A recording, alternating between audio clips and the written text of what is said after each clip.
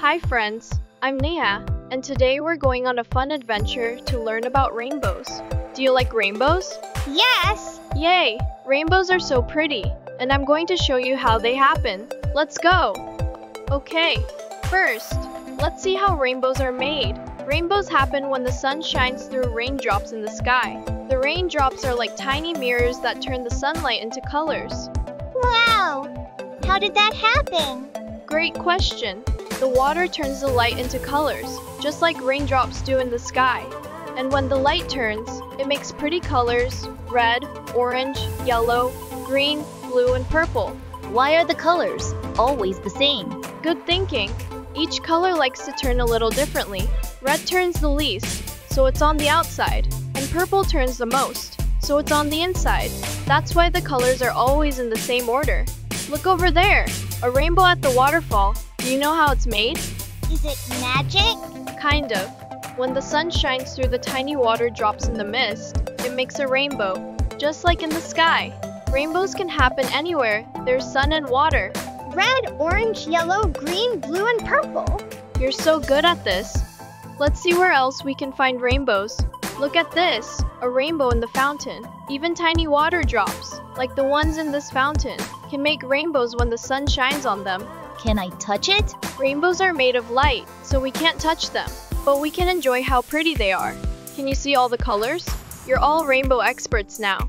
Now, here's something really cool, a rainbow on the ground. When the sun shines on this oily puddle, it makes rainbow colors. It's like a surprise rainbow. Rainbows can be on the ground too? Yep, rainbows can show up in lots of fun places. Keep your eyes open. You might find one where you least expect it. Wow, look at that, a double rainbow. Do you know how double rainbows happen? No, tell us. Double rainbows happen when the light bounces 2 times inside the raindrops. That's why you see a second rainbow above the first one. And guess what? The colors in the second rainbow are backwards. Backwards? What does that mean? It means the colors go purple, blue, green, yellow, orange, and red instead of red to purple. Double rainbows are like a special treat from nature. Before we finish, here are some fun things about rainbows. Rainbows are actually full circles, but we usually only see the top half because the ground hides the bottom part. No two people see the exact same rainbow, it's special for each person.